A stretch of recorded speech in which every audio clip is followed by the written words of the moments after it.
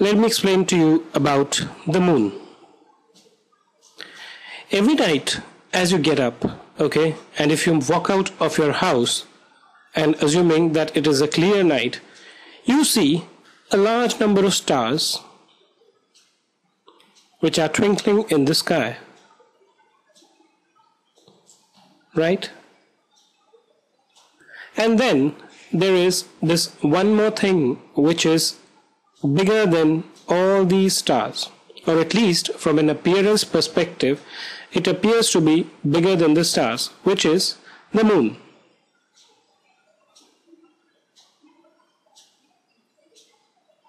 Now I've basically created a round moon, although I'm sure this is not a complete circle as a mathematician would want it, but this moon appears in different timings in the evening, right? It could be something like this. Sorry guys.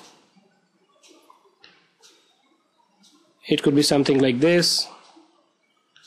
It could be something like this. So there are different shapes and forms in which the moon appears, right? The shapes are different. The time at which it comes up is also different, right? The positions, if you notice, is also different. So if you're just sitting on a bench, okay, you would notice that the moon is not always at one place in the sky. It keeps on changing its position. On different days, the position is different.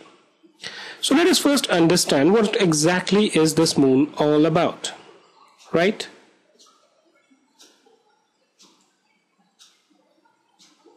Oh, actually I should leave one of them, right? So what exactly is moon all about? Now we have Earth, okay. Moon is basically a satellite of Earth. Now you must be wondering, what is the satellite? We've heard of some satellites which are made by man and which are there. No, I'm not talking about those satellites. Those are man-made satellites. The moon is a satellite of Earth, which means that it is a body which revolves around the Earth.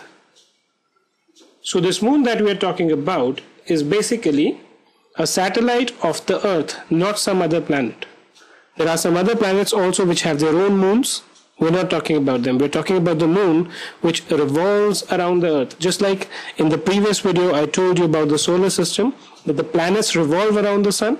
Similarly, the moon is a companion of the Earth. It revolves around the Earth. And this one revolution, okay, one revolving around the Earth is completed in 27 days by our moon.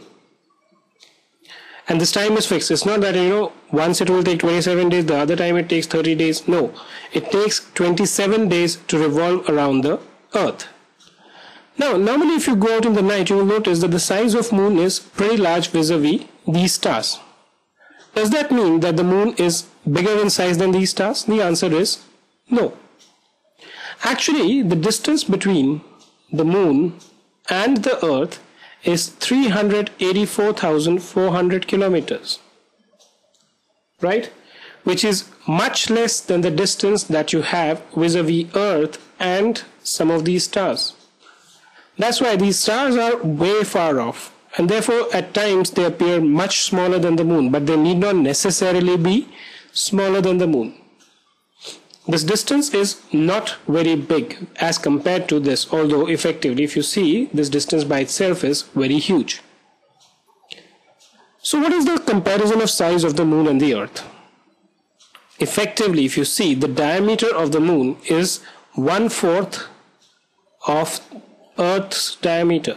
So it's smaller than the Earth. The thing is that there is no air or water on the moon, and therefore there is no life on moon. So tomorrow, if someone wants to go and live on the moon, he cannot do it. Why? Because there is no air and water, and without air and water, human life cannot survive.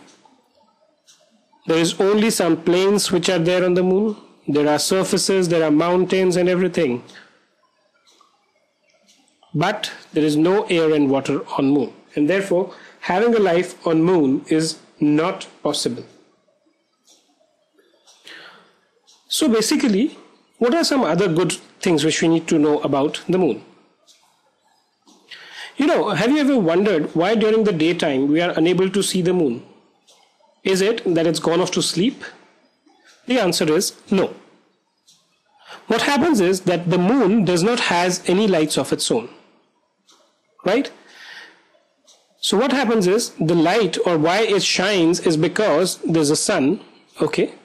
The sun rays fall on the moon and it lights it up. Right? Sun has lights of its own. During the daytime, what happens is that the light of the sun which is there is very high, right? And therefore, the brightness of these objects is not visible. And therefore, the moon is not visible during the daytime. Now, there is another concept in terms of, when we were talking about the shapes of moon, which is, there is something which is called a full moon and a new moon. In case of full moon, what happens is that you're able to see the entire moon. So it's something like this, right? This happens once a month. You have a full moon day. And there is a day which is after a fortnight of full moon when the moon is not visible at all. This day is called the new moon, or in India you call it as Amavasya. If you ask your parents, they are going to tell you about what is Amavasya. Right? So I hope this interesting information about the moon would have enlightened you up. Right? So exactly, as you went into this particular lecture, you may not be having any lights of your own. But there is something which is now shining in your head. You are a bit more experienced, knowledgeable about the moon. Thank you for being with us today.